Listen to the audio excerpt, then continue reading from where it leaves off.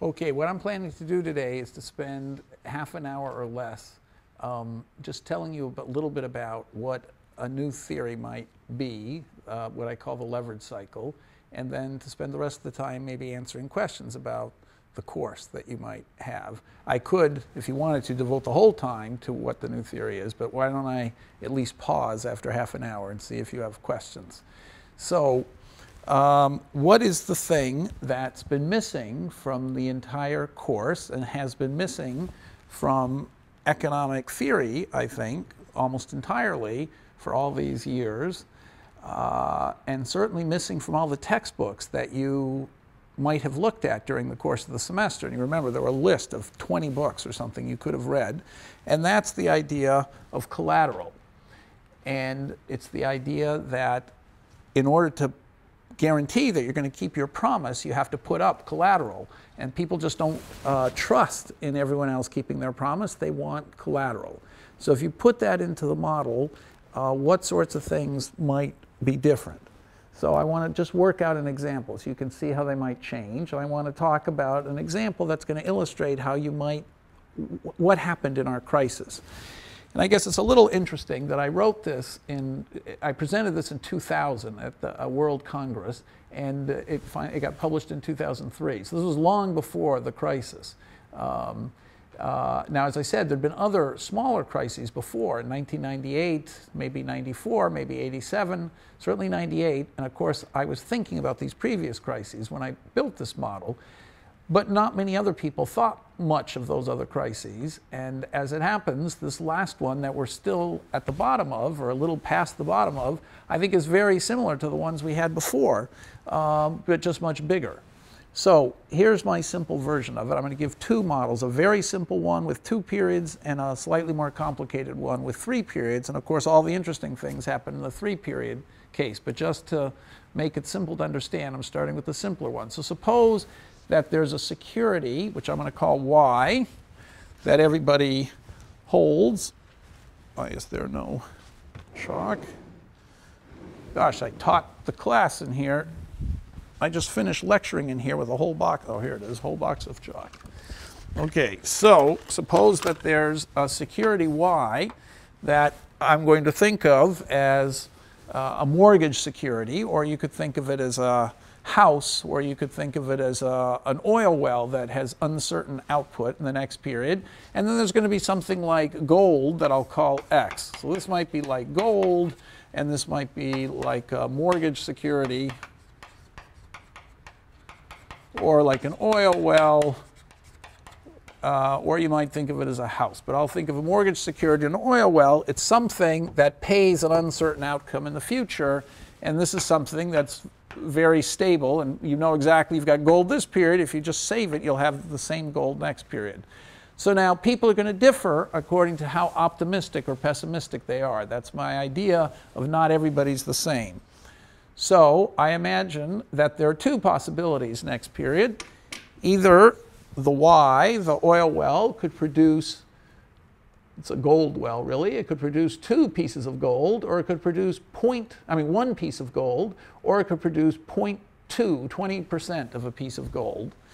So everybody begins with 1 oil well, 1 mortgage security, and 1 piece of gold. So they can consume the gold, or they can, make it a filling for their teeth, or they could wait next period and then they'd have it in either state next period because it's perfectly durable, or they could use the gold to buy more oil wells, each of which might pay off 1 or 0.2. So that's it. Now people care about the consumption of gold. The only reason to get the oil well, as Fisher, as we've assumed all through the class, the only reason to get the oil well is that it might produce gold for you next period. Gushing oil, money, gold, it might gush some gold for you next period.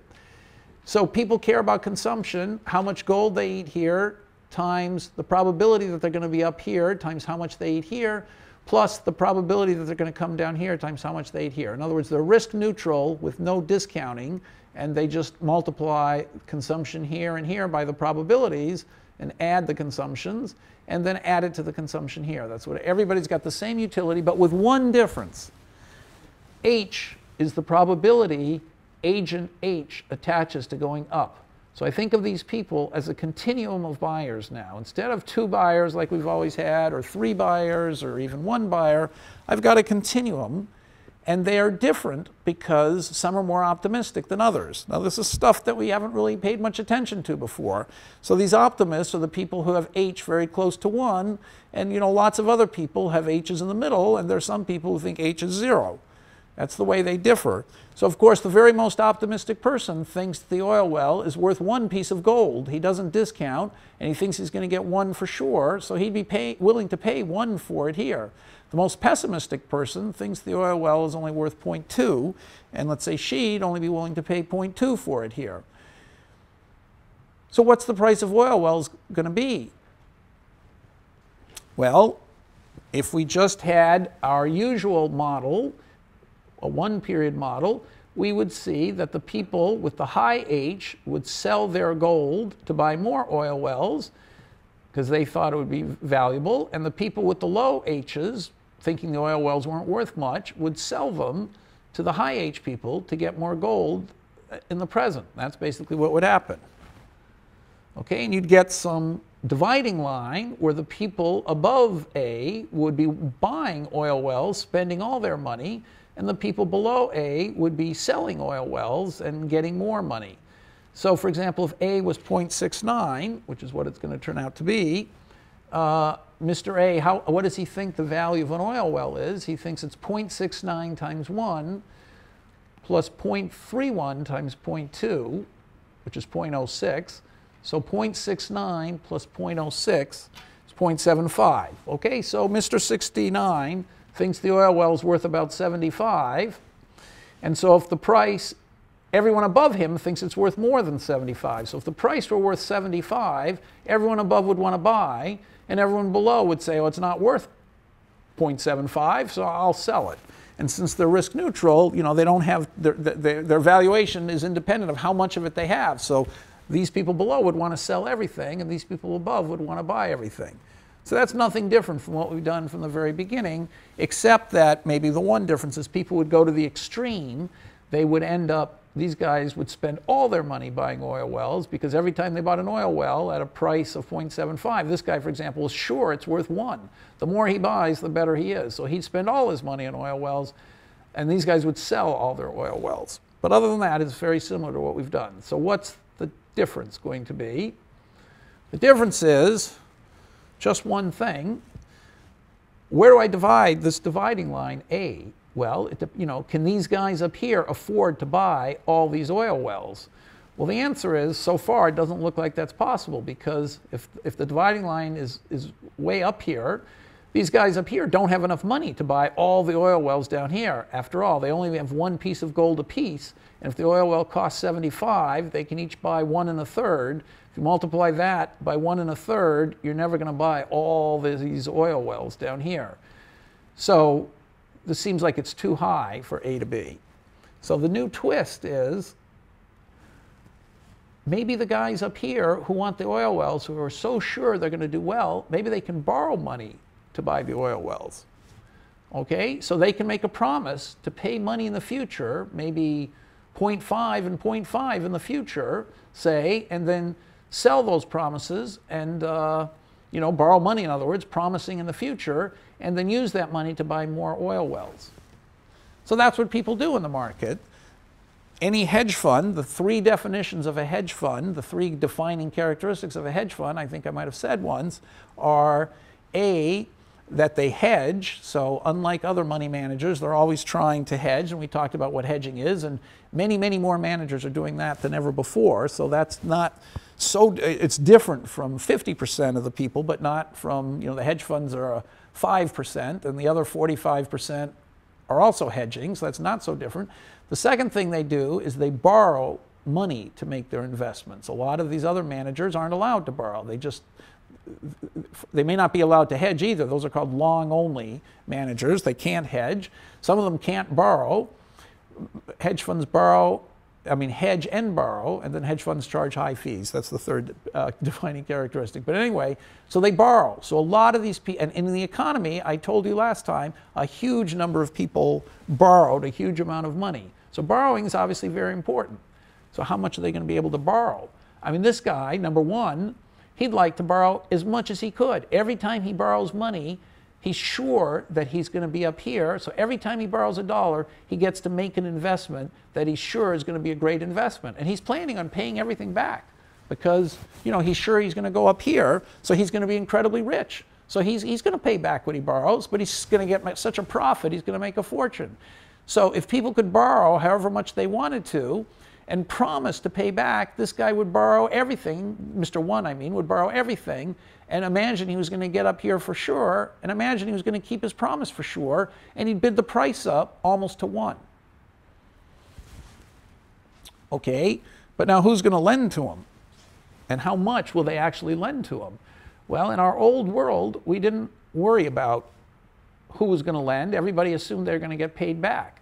But in reality, people don't assume they're going to get paid back. The lenders are going to say to themselves, wait a minute, if this guy promises us to pay us, say, 0.5 and 0.5, maybe he'll be very rich over here and he'll be able to pay us back. But, you know, I'm not sure he's going to be so rich here. I mean, what is it that I don't even know what he has. How do I know what the borrower is going to actually have in these states? I don't want to look into his personal bank account and find out everything about him. And, you know, that's the way banks who lend sometimes do that. And they go to a lot of effort to check, you know, how reliable a borrower you are. But people in general, most of the lenders don't, you know, you don't want to do that. That was the idea of securitization. We don't have to have so much careful looking into the personal finances of everybody. Much simpler is to use the asset Y as collateral. So if Y is collateral, what does that mean? When you lend $1 to a borrower, the borrower just doesn't borrow the dollar promising to pay something back in the future. The borrower says, if I don't pay you back, you can take the asset. So the question is, for each unit of the asset Y, how much can you borrow when you have the asset as collateral? That's the question of leverage. So if you take the value of Y divided by the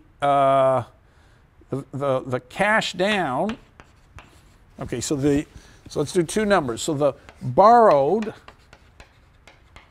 dollars borrowed using Y as collateral, that divided by the value of Y, that's what we call the loan to value. LTV, loan to value. Okay, another way of saying that is the borrowed, if you take Y, dollar Y minus dollars borrowed, okay, that, let's write it in the denominator, dollar Y minus dollars borrowed, and here you put value of Y, so just dollar Y, in other words. Okay, the dollar of Y minus the dollar borrowed, that's the cash you had to put down. So that's the dollar of Y divided by the cash down. Okay, that's what's called leverage.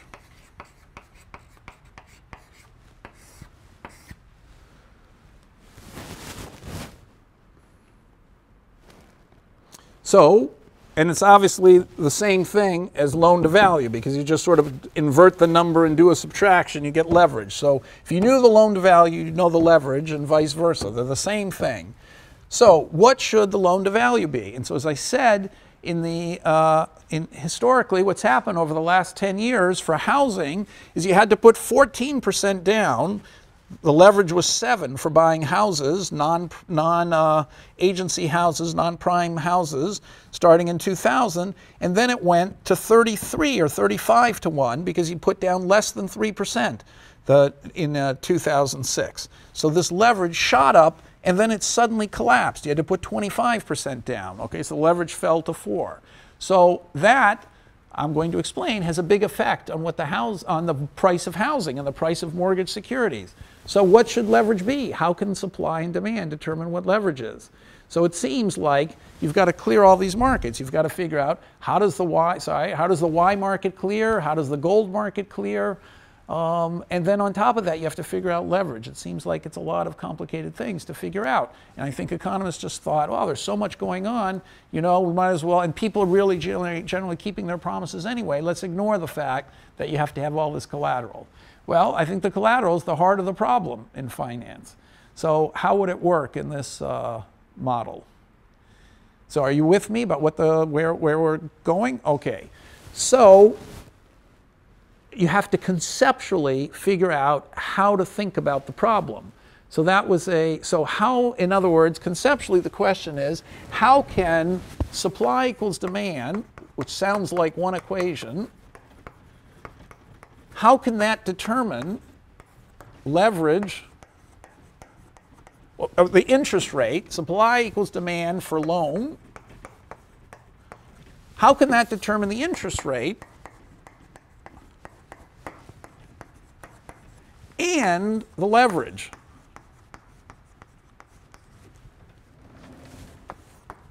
It seems like you have one equation, and how can you determine two things with one equation? Well, the answer is that you can do it, okay? And so but first we need a conceptual framework to think about it. So it seems like a contradiction almost, a mathematical contradiction. So it must be that the problem is ill-posed, and so I claim it is. So what you really should be thinking is that there's not just one interest rate and one leverage. You should be thinking that there's the promise, and then there's the collateral, and those things taken together define the contract. So let's say the promise is 0.2, and the collateral is 1 unit of y. 0.2 of x, 0.2 of x. So you're promising 2 units of gold in the future, and you've got 1 unit of y as your collateral. So that implies a delivery of 0.2 and 0.2. Why is that? Because in the good state at the top, the collateral is worth 1. So if you've made the promise and the lender can seize your collateral, if you don't pay, you're going to either pay 0.2 or he's going to seize the collateral, and so you're going to pay 0.2. Maybe you'll sell some of the collateral to pay 0.2. And if the promise is 0.2 down here, the same thing. Either he's going to seize the collateral, the lender will seize the collateral, or you'll sell it and keep your promise. In either case, it'll deliver 0.2, 0.2, and it's going to sell for some price. Okay, and the price is actually going to be 1. So the interest rate effectively is 0. Now why is that? Well, because at time 0, over here, no one discounts the future. Gold at the beginning is worth exact to everybody. A unit of gold at the beginning is the same as a unit of gold at the end, in both states, because everyone's probabilities add up to 1. H plus 1 minus H is 1. So you might as well consume at the beginning or for sure at the end. So since there's a lot of gold sloshing around here, there are always lenders willing to lend at a 0% interest, and they're getting their money back for sure. So it'll turn out that the interest rate on this kind of loan, which is riskless, is going to be 0 because no one's discounting and they're getting their money for sure. But what if you promised 0.3 and 0.3 with 1 unit of y as collateral? Okay, then what would the delivery be in that case?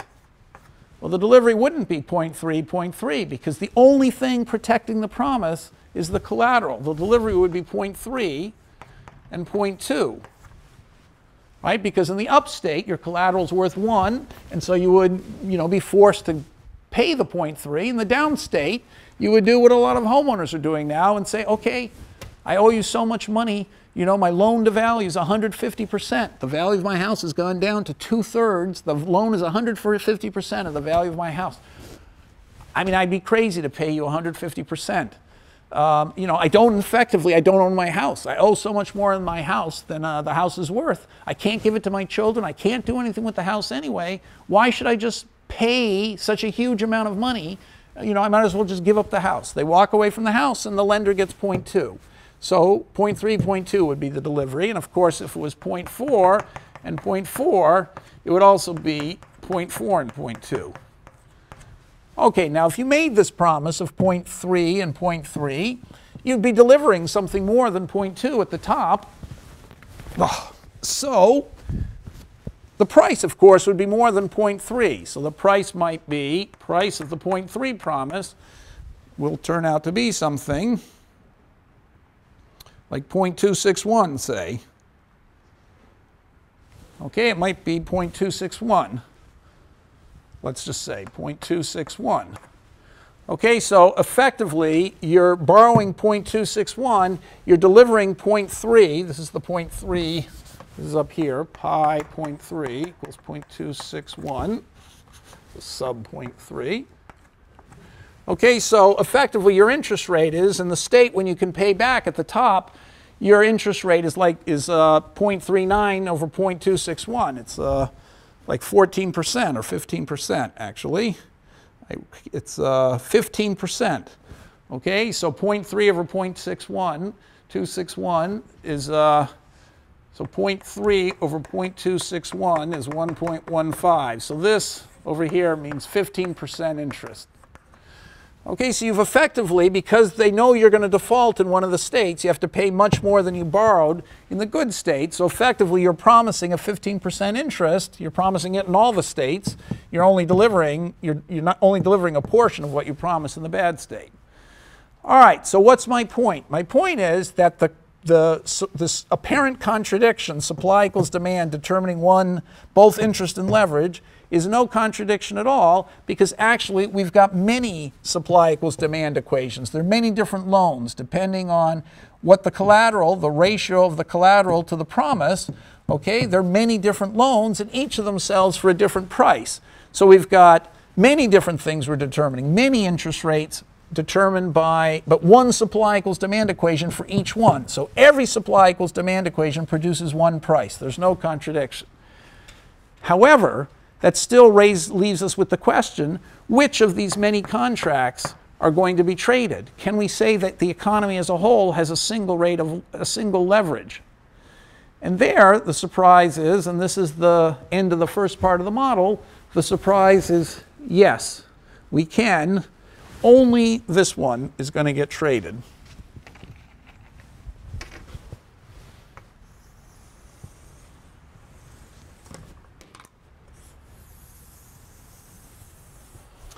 So everybody in the economy, no matter how optimistic you are or how pessimistic you are, even though you have the available chance to make a bigger promise, of course having to promise a bigger interest rate, even though, there's the interest rate, even though everyone has available that opportunity, they won't avail themselves of that. Everybody will trade on this promise. So how could that be? And by the way, before we answer that question, let's just see that if everyone used this promise, that in fact the price we talked about before would prevail. Okay, so why is this 0.69? That A should be a little lower. It doesn't look like 0.69, looks a little too high, but anyway, it's supposed to be 69% of the way up. Why is that the right price? Well, how much could these guys buy? Well, the top 31%, okay, what can they do? They've got 0.31 cigarettes.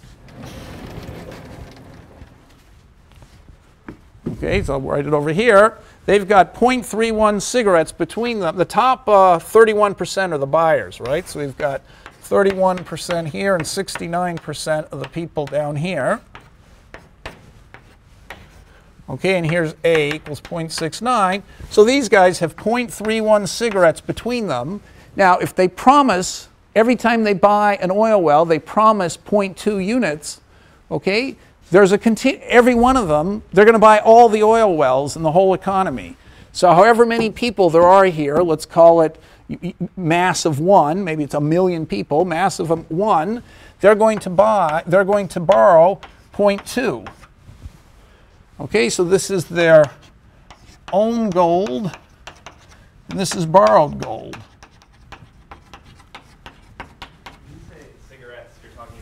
Did I say cigarettes? Yes, I meant, yeah. It's another example of gold. I meant gold. So you could think of gold, consume it now or consume it later. Cigarettes you can consume now or consume later. Yeah, I have all these things in my head of what I could have interpreted. So yeah, I mean gold. So you can consume the gold, thank you. The gold now or the gold later. Okay, so each of these guys owns a unit of gold. So 31% of the population has a unit of gold. So you've got 0.31 total units of gold. They end up buying all the oil wells, And so that's how much can they borrow on all the oil wells using as collateral. So the oil wells they started with, they borrow using those as collateral, and the oil wells that they buy, they also use as collateral. So they've got all the oil wells.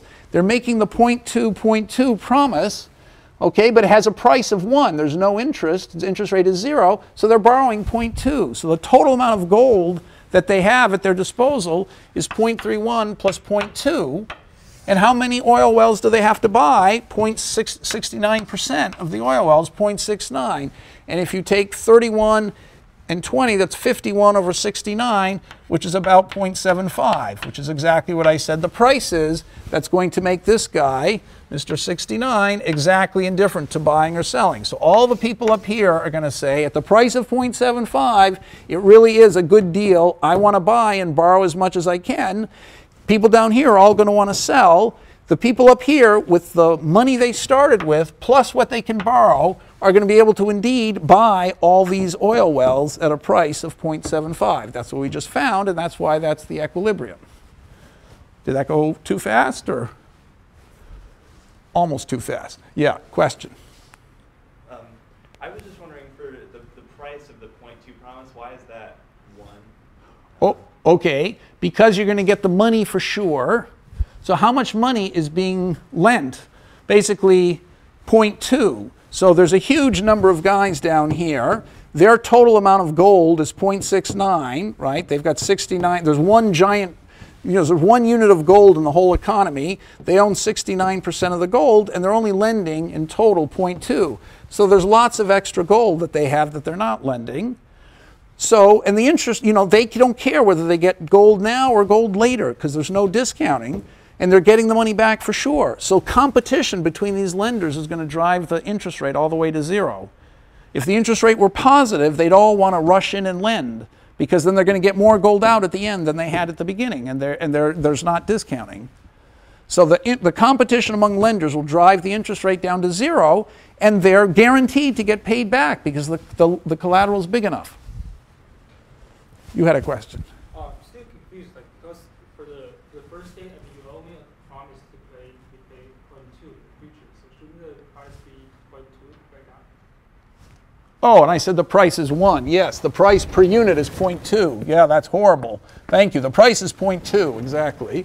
The price is 0.2 for the promise of 0.2. It's price of 1 per unit promise. The price is 0.2, exactly. Gosh, what a terrible mistake. Thank you very much. It's 0.2, exactly. And that's why these guys, they are able to, so the price is 0.2. So just do it 0.2. They're promising 0.2, and the price per unit promise. Okay, so this price was, its price is 0.2. Okay, so they're, per unit promise, their price is 1, in other words. So they're promising 0.2, and per unit promise, the price is 1. So the price of the whole promise is 0.2, exactly. So it's just that. So that was okay. So the price is 0.2.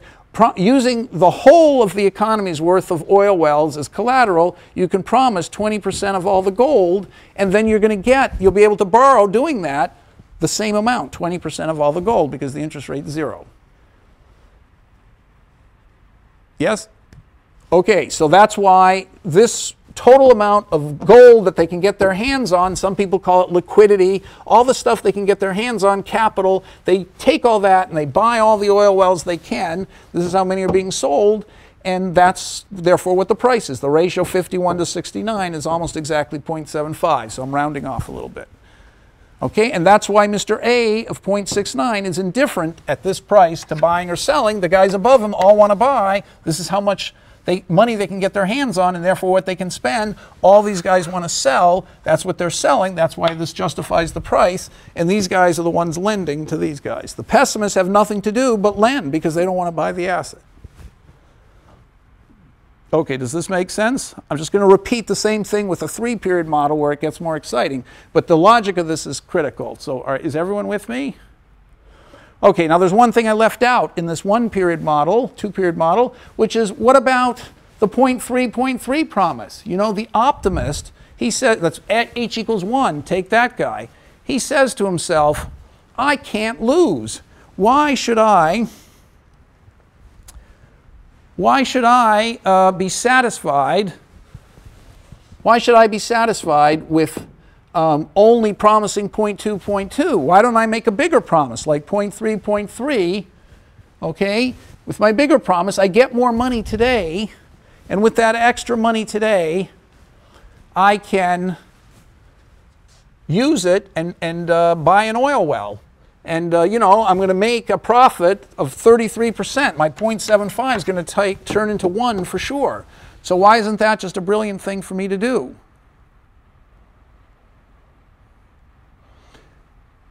You know, so why should I be satisfied? The more oil wells I get my hands on, the better I seem to do. So why is he not making the 0.3, 0.3 promise? Well, so it sounds like he ought to, but if you think about it one more minute, you'll realize that he shouldn't. And why is that? Because he could promise 0.2, 0.2. So if he makes the 0.3, 0.3 promise, of course he has to give up the 0.2, 0.2 promise, because the oil well he used as collateral for the 0.3, 0.3 promise, he no longer has available for the 0.2, 0.2 promise. So the question isn't, you know, should he do a 0.3, 0.3 promise? Well, if that was the only thing he could do, of course he would do that. So of course it looks profitable, but he's already got a great profit opportunity. The question is it a better profit opportunity? And the answer is no. Why is that? Because he's still delivering 0.2 down here when he makes the 0.3, 0.3 promise. But when he makes the 0.3, 0.3 promise, he delivers more at the top, namely 0.3. But that's the state he's sure is going to happen. So compared to the 0.2, 0.2 promise, he's giving away more money just in the state that he thinks is going to occur. That's very expensive for him. That's a horrible thing for him to have to do. And who's lending him the money? It's a guy down here. And the guy down here, that's the pessimist, he doesn't think that top state's going to occur, so he's only willing to pay extra money at the beginning. You know, he's not willing to pay very much extra money at the beginning because he's going to get stuff in a state he doesn't think is going to happen. So anyway, I don't have time to work it all out, but if you think it through, you'll realize that nobody wants to do this trade, because the guys at the top who seem to have the greatest advantage in borrowing more, when they borrow more in this way where they're defaulting, they're actually paying more only in the state that they think is going to occur, and the people doing the lending are getting money only in the state they think won't occur. So both of them think it's a worse arrangement than the original 0.2, 0.2 arrangement, and so they'll, even though there's a price and it's available to be traded, nobody will want to trade it. Okay, so the market does indeed pick out a single leverage, and what is the leverage?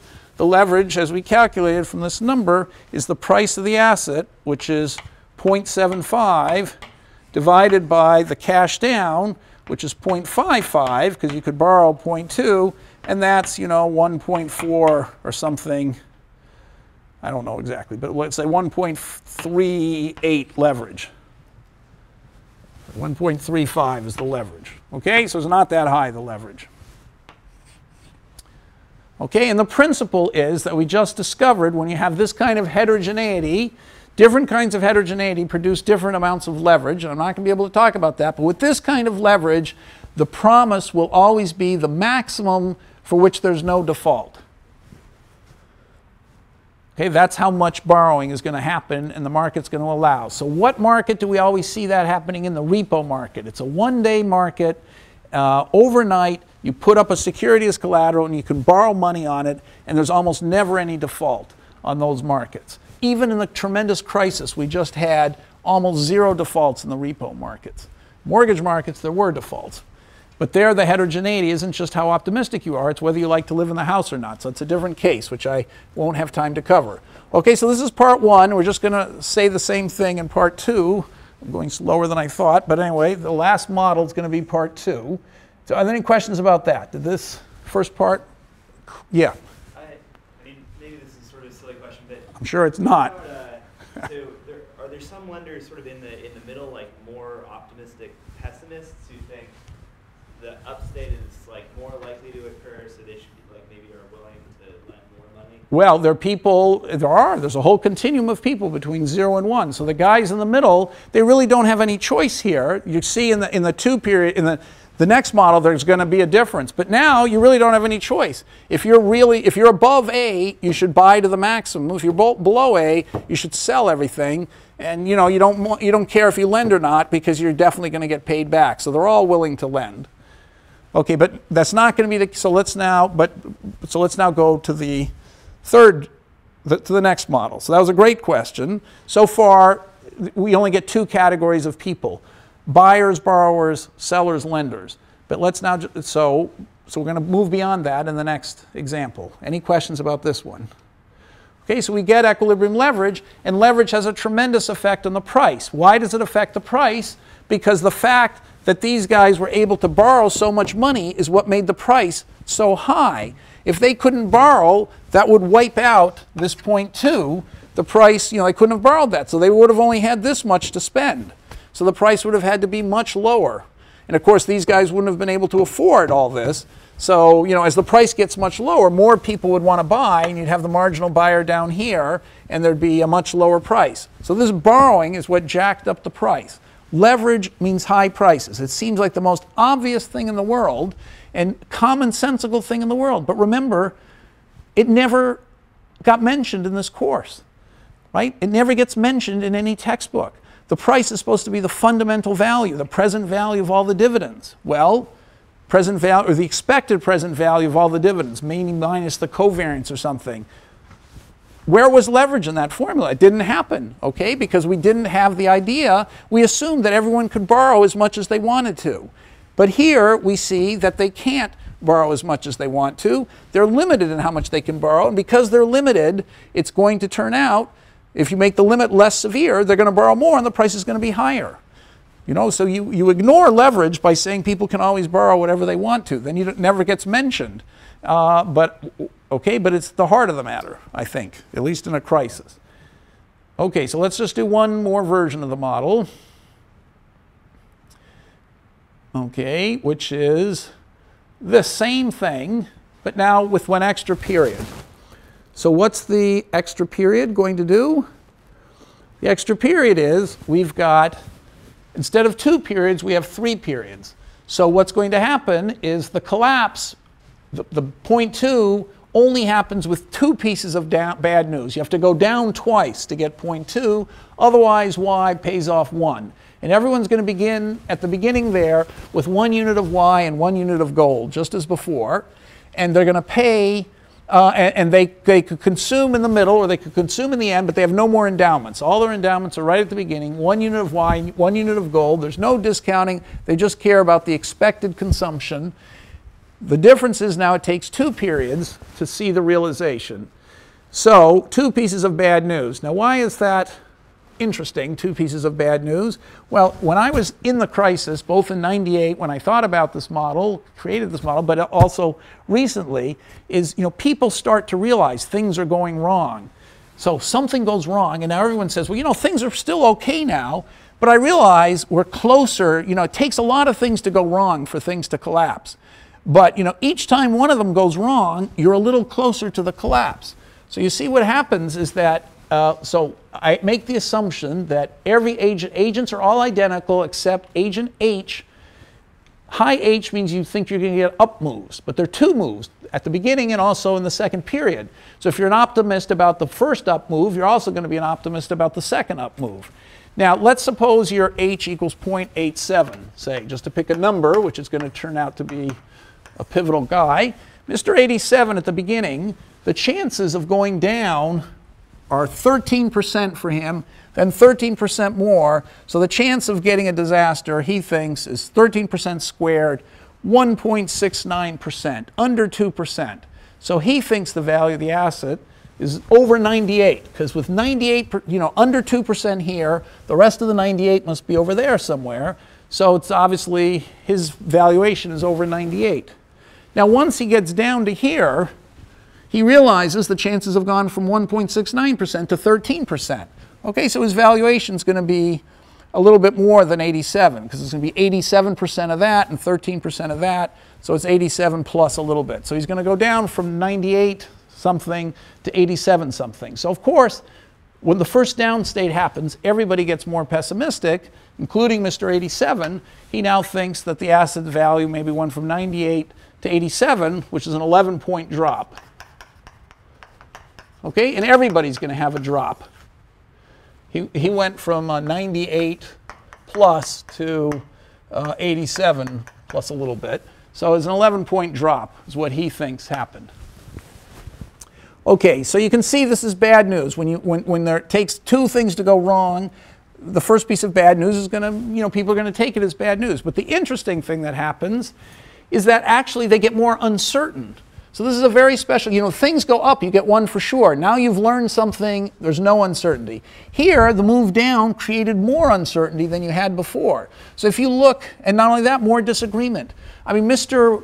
0.9 and Mr. Mr. 0.9 and Mr. 0.8, neither of them thought there was much chance of getting down to here. 0.9 thought 1% squared, that's negligible. 0.8 thought 2% squared, that's 0.004. The difference between negligible and 0.004 is still negligible, practically. So they hardly disagree here. But once you get down to here, they're both starting to get more worried, and they're actually differing a little bit more than they did before. So that's what I think happens in these crises. You go from, everyone knowing if 25 things in a row go wrong, we're in trouble. But how many, nobody's really thinking, except the guys at the very bottom, that all of this stuff can go wrong. But once each thing goes wrong, now everyone gets more and more worried, and there's more separation between what people think. Okay, so that's just description of the model. So what's going to happen is the question. Okay. So we're almost at the end here, because you don't have to do much more calculations. So what will the prices be at the beginning and down here? And what will the leverage be at the beginning and down here? Well, remember our principle that the leverage will always be worked out in this case of heterogeneous beliefs so that people can promise, so there'll be no default. The maximum promise is the most you can make without any chance of default. So you can see that, I'll tell you what the prices are. They're going to be that. So if you made a 2-period loan, a long loan, a lot can go wrong over a long loan. You can get all the way down to 0.2. So you're not going to be able to borrow very much if you make a 2-period loan. If you make a 1-period loan, in a day, not much can go wrong. That's why these repo markets are so short. In one day, practically nothing can go wrong. Well, here something does go wrong, but you can fall to 0.69. It's a lot better than 0.2. Okay, so you could borrow at the beginning 0.69. That'll be the equilibrium promise. At the beginning will be 0.69 with no interest. The equilibrium promise here will be 0.2 with no interest. The equilibrium promise there will be 1 with no interest. Okay, so, all right. So, this turns out to be the equilibrium. Why? Notice how shocking it is. Nobody thinks the price drop from 95 to 69 is justified. That's a huge 26% drop. Mr. 87, he thought the price should go from 98 to 87. That's an 11-point drop. Mr. 1 thought it was worth 1 at the beginning. He still thinks it's worth 1. That's no drop. Mr. H equals 0 thought it was worth 0.2 at the beginning and still thinks it's worth 0.2. That's no drop. No matter who you pick, I think the worst one is 0.5.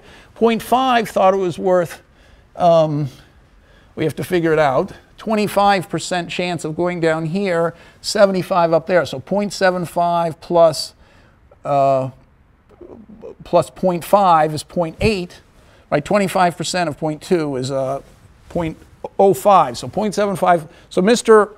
H equals 0.5, thinks it's the expected payoff is 0.8, 75% of one of those ones, and 25% of 0.2 is another 0.05. So 0.75 and 0.05 is 0.8.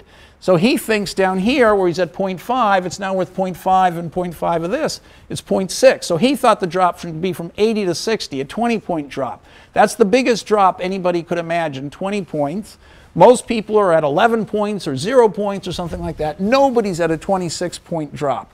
That's way bigger than anybody could imagine is justified by the bad news in the economy. Yet that's what the equilibrium becomes, okay, from 95% to 69%.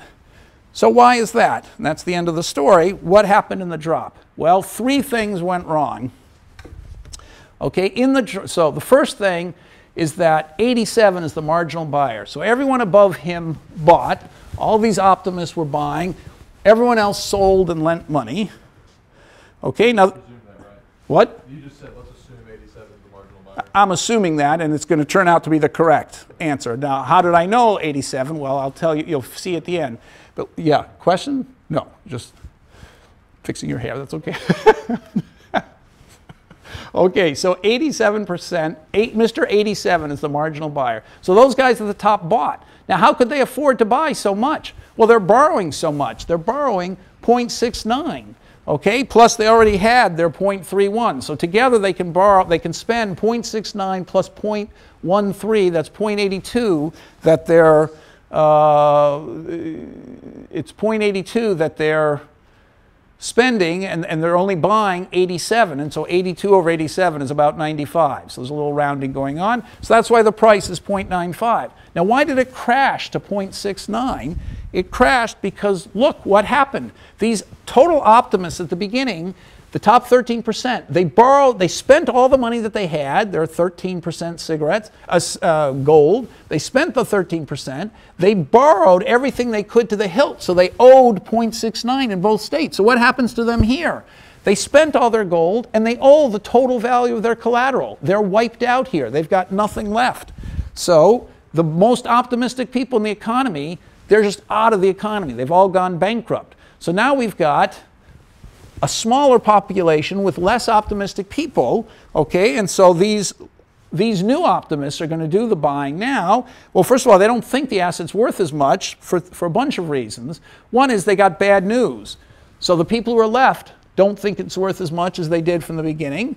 Plus, the most optimistic people at the beginning aren't there either. And then lastly, and most importantly, the people who are left can't borrow very much money because the leverage at the beginning was 0.95 over 0.26. You could borrow 69, so you had to pay down 0.26. That's 3.6 leverage.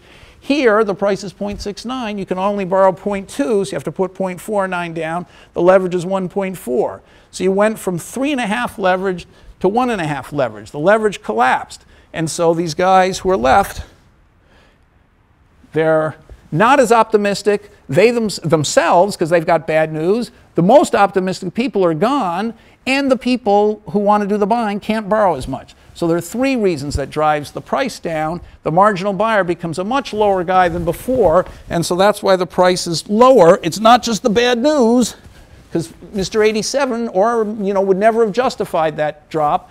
It's because the thing has fallen into more pessimistic hands.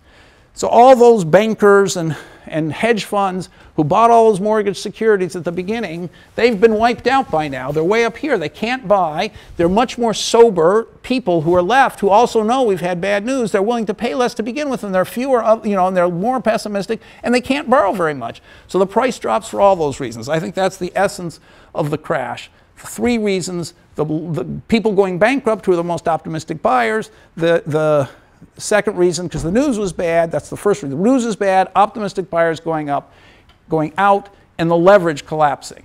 Okay, so the price drops a long way. So I'll end with one more slide and then sum up. The last slide is his question about the classes of people. Okay, it's a little different now than it was before. There are different classes of people. Okay, so let's just think about this. Why was the marginal buyer Mr. 87? I mean, after all, we just computed. Mr. 87 thinks the value of the asset's 98, not 95. He does, Mr. 86 also thinks the value of the asset is 98 about. So why didn't 86 buy? He was getting a good deal at the beginning. Why wasn't 86 buying when he thinks it's worth 98 here? Mr. 0.86, remember, is not supposed to buy. He's going to buy the next time. See, Mr. 86 there is he's the cautious optimist. Okay, Mr. 86 there, just below 87, he's going to buy after the crash, but he's not buying now. So why is it that he's not buying at the beginning?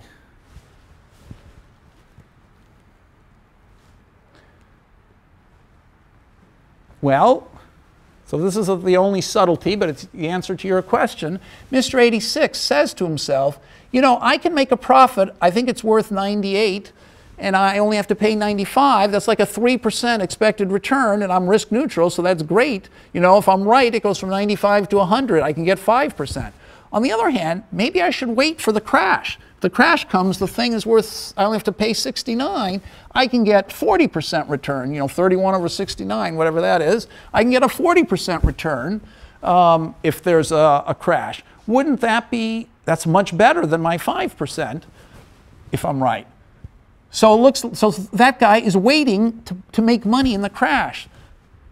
So of course, by waiting and buying in the crash, he's helping to reduce the terrible calamity because he's a buyer. If we just had more people like that, I think of that as Warren Buffett. Okay, I call them the cautious optimists, all the way down to Mr. 0.74. Mr. 0.75, for example, also thinks the asset is worth more than 0.95 at the beginning, but he doesn't buy either. So all these people, the cautious optimists, they're holding out for the crash, and the crash would be much worse without them. But they don't eliminate the crash because there are not enough of them. So here are the three classes of people you were thinking about. They're not quite as optimistic. They still think it's a good buy, but they decide not to buy, waiting for the crash. Now, how did I know that it would stop at 87 and 74? How did I get all those numbers? Well, I don't have time to derive them. Those are the equations. But I can explain it very simply. You see, thinking you're going to take advantage of the crash means you must have a high H. You think if things go here, they're still going to end up okay. That's why you think there's a big profit opportunity. But if your H is too high, you don't think you're ever going to get to the crash. So you've only got this small intermediate group of people, the Warren Buffett-like people, who are optimistic enough to think that we're going to pull out of our depression, pull out of the crash, and still there's a profit opportunity, and yet think that the crash is likely enough so that they'll wait for it. People who think they'll make a bigger profit, higher H, once the crash starts, well, they don't even think the crash is going to happen. Okay, so I've made a big assumption that if you start with, the people with high H's always have high H's. Okay, but I think that's life. I think that's not a bad assumption. Every hedge fund guy I've ever talked to who thought that this was a low probability event also thought we were going to come out of it and things wouldn't be that bad. Okay, so I'm not saying that these people don't learn. Everybody learns when they see the first piece of bad news. They're more pessimistic. You go from 1.69% to 13%. So it's not like people are learning. They are learning. But relative to the rest of the population, if you started optimistic, you stay optimistic. And that's why there's only a small group of Warren Buffetts who could save the situation. All right, so that's my model of the leverage cycle, of what happens. Three bad things happen. Bad news, can't do anything about that. The leveraged buyers get crushed, go out of business, and leverage collapses. So and when the prices are really low, the whole economy is suffering tremendously, and innocent people who had nothing to do with all these markets, the price of everything, every asset is low, so they can't borrow, they can't get loans. The margins are so tough, they're small businesses, they can't borrow, they're totally crushed down here. So how would we save the economy? We'd undo the three things that happen. We can't undo the bad news, but the three things that happened were uncertainty went up. It wasn't just bad news, it was scary bad news. So this gap between 1 and 0.2 is much bigger than that gap. That's why the leverage went down. Volatility went up. So you have to contain the bad news. Okay, that would help. You have to contain the bad news, that's A. So you can't eliminate the bad news, but you can contain the volatility of the bad news. Secondly, you have to increase the leverage. And thirdly, you have to make up for the people who've gotten destroyed. The buying power is gone. Somehow the government has to replace that temporarily. So those are the three things we should be doing now. And in the long run, we should never have let leverage get so high up here. That's what made the price so high up here, and that's why everyone got wiped out down here, because they were borrowing so much. We should never have let that happen. So if we regulate the economy not to let leverage get so high, we won't have such a crash. But if we do have a crash, the way to deal with it is to undo the three things that went wrong. That's the sort of story that I've been telling. Yes? Do you have a theory for what the right amount of leverage is?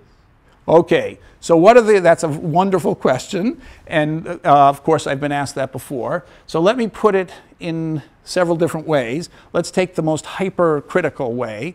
Some people, so I presented this theory, remember, starting in 2000, so way before the crash. And so people would say then, oh, very nice, very cute, but first of all, there's not going to be a crash. And secondly, how could we ever know what the right amount of leverage is? It's an impossible pie-in-the-sky goal to regulate leverage. Okay, well, you see, that's why.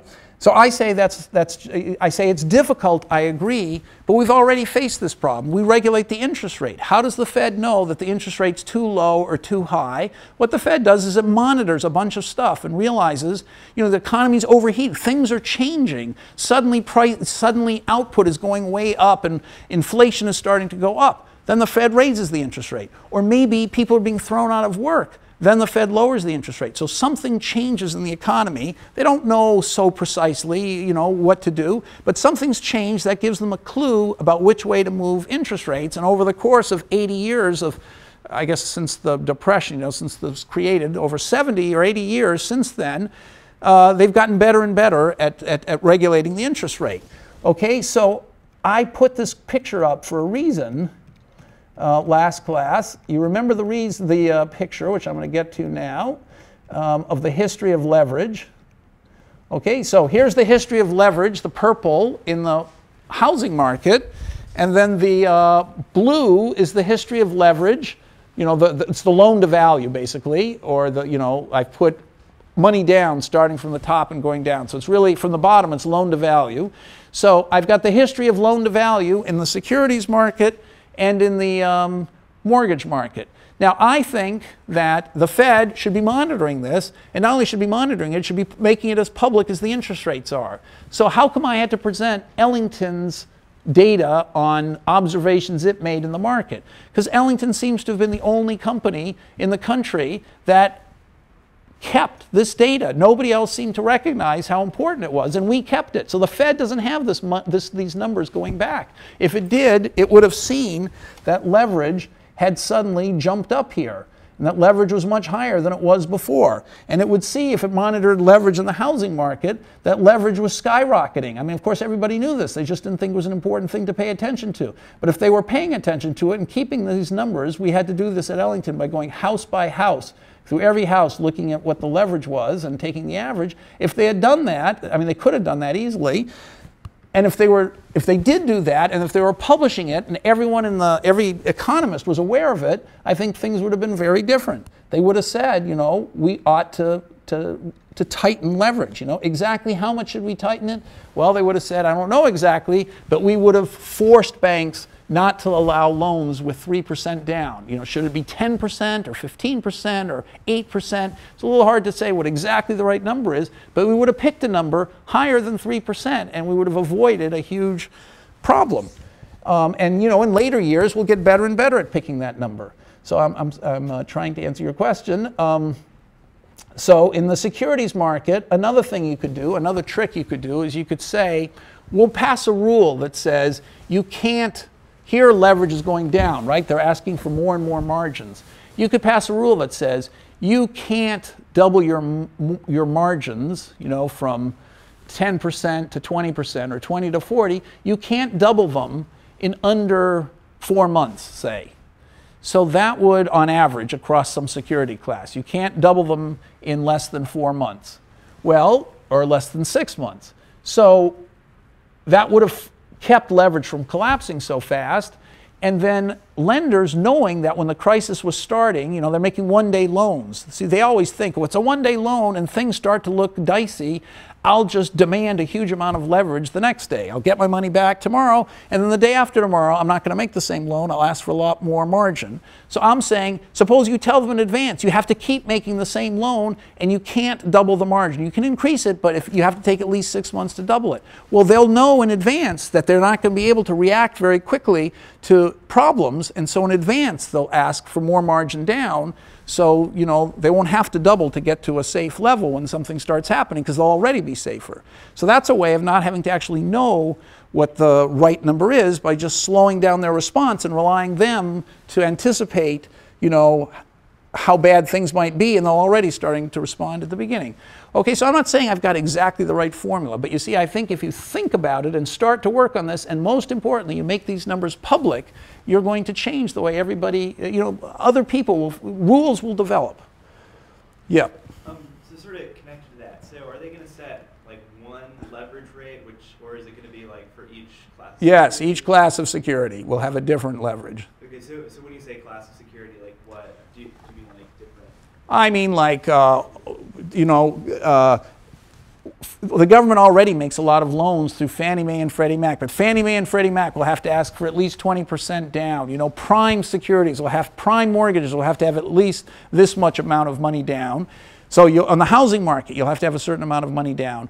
On treasuries, you can have a very high leverage. on mortgages, plain simple mortgages, you can have not quite as high a leverage, but a pretty high leverage. On mortgage derivatives, which are much more complicated, the leverage has to be much less. So you might say, there'll be some rule that says, so anyway, those are the kinds of classes that I have in mind, and we have to work out exactly how how they're going to be regulated. So it's a little bit so let me answer your question in 2 parts. Yes, it has to depend on the kind of security, and B, even trying to answer your question, I'm revealing that it's not so obvious exactly what the formula is and how to do it, but this has to be worked out. Yep. Is there some kind of like Phillips curve relationship here between, could you make between the amount of leverage and unemployment that kind of is all the same like Phillips curve, like yeah, well, I think that end up being awful also, or yes, I think that's the whole point of the crisis, that the things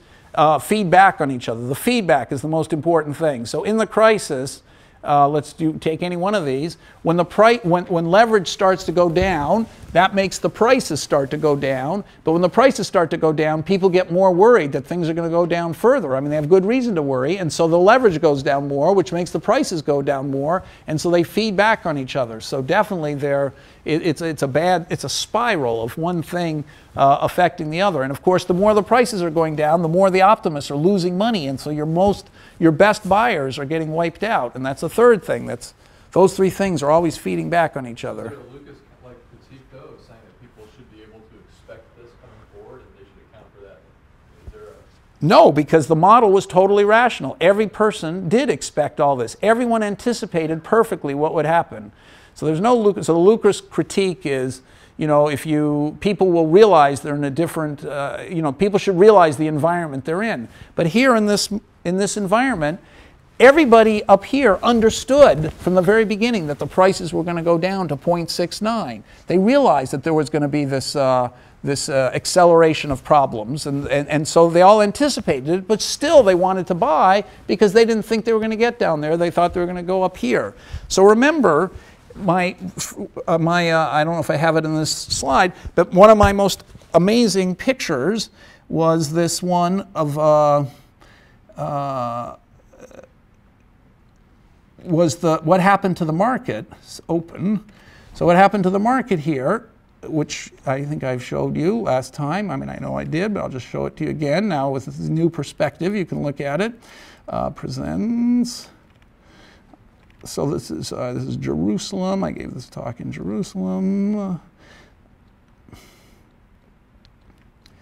Okay, second talk. Okay, so remember this picture.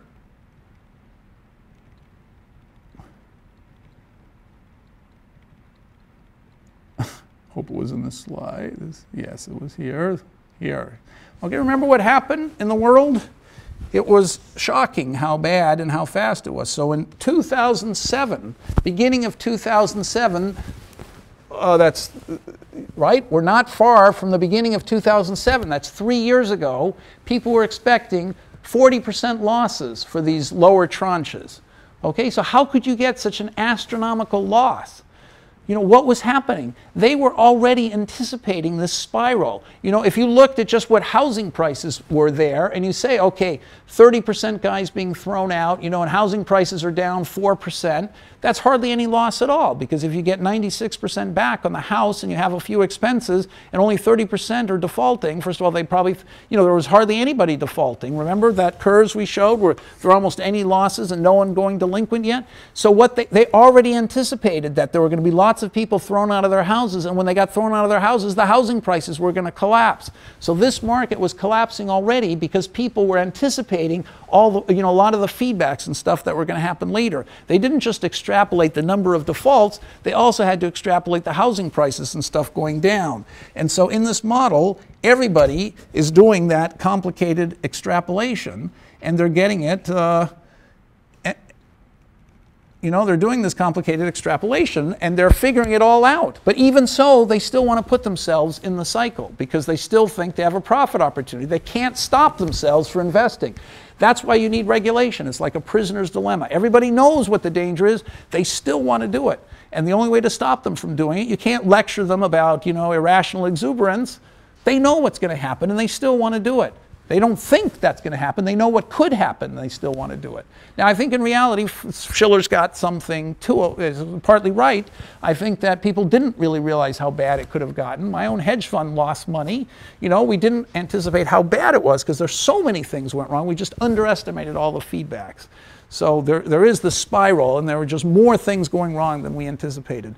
So I wouldn't stick 100% to my story. I think there's something to what Shiller says, but I wouldn't definitely stick to 100% of his story, of it being all irrational exuberance. Okay, any other questions? Now that we have 5 minutes left. So I'm willing to keep going. So let's just pause for any more questions on this story of the crisis or anything else about the crisis you want to ask. Or yep. How receptive have regulators been to this? Well, that's a good question. So I talk to them now all the time, whereas I never did before. So I'm meeting Dudley tomorrow. He's the head of the New York Fed. So I go there quite frequently, like once a month now, on some panels. There are other academics going too. So, you know, I didn't do that before. So clearly they're paying attention to it. I think that there are other people saying that leverage is important. Soros being a famous hedge fund person who says it. There are other people saying that you should reduce principal. Remember I said that the way to solve the housing foreclosure problem is reducing principal. They're now holding hearings in Congress. I was supposed, you know, I could have gone Tuesday to testify, but I have already testified, but they're having other hearings now. I didn't go because I was teaching, but there were a lot of people who went, and a lot of people said we should reduce principal. And a year ago, when I was saying that, hardly anyone else was saying it, although there were others, but very few.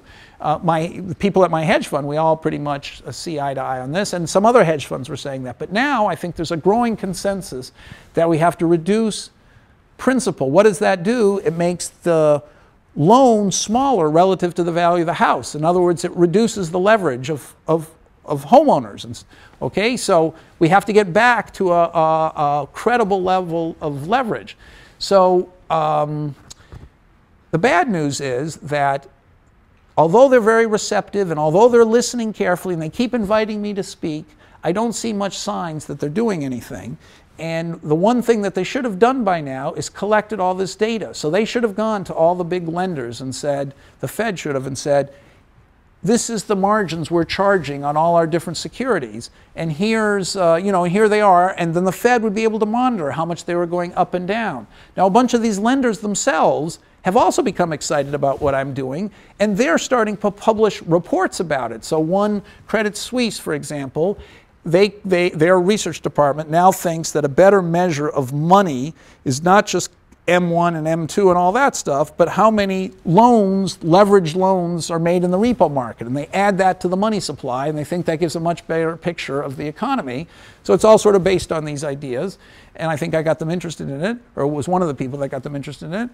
But they aren't going to publish their leverage numbers unless everybody else does, because why should they give away private information? Why should they say, you know, we're lending to Ellington on slightly less generous or more generous terms than we're lending to some other guy? One of the two of us is going to feel bad about it. And so they're not going to do that. And so the government is the only one that can get the information out of them. And the government shouldn't say, who are they lending to person by person? They should give the average number. This is the average margin they're charging people. The average number the banks in general are charging people. Then you won't be able to, you won't be revealing any private information, giving away any secrets.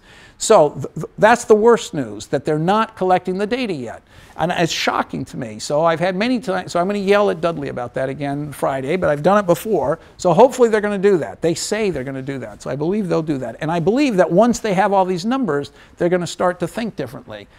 So there are all these, there's all these initiatives in Congress and in the Fed and in the Treasury to try and monitor leverage and try to regulate it. But every time they get down to actually doing something, they ask questions like you did. What exactly should the rule be? And they seem paralyzed by not being able to figure out the exact rule. But I think that's an unnecessary paralysis, because we don't have to have the final rule to start doing stuff. Yes? Kind of on that question, how and who do you think should be doing this? The Fed. The Fed has the power to do it. The Fed already regulates margins on stocks. right? They set the margin at 50% or something. And so they could change that, and they have changed that in the past. So they should change, so the Fed has the authority to do that. The Fed did that after 9/11. It called everybody up and said, right after 9/11, it said, you cannot change your margins. And nobody changed their margins. I mean, if ever there was a day when people were nervous and wanted to have a higher margin, it was on 9/12. Nobody changed their margins. So they've done it before, but you know, that's a pretty extreme day.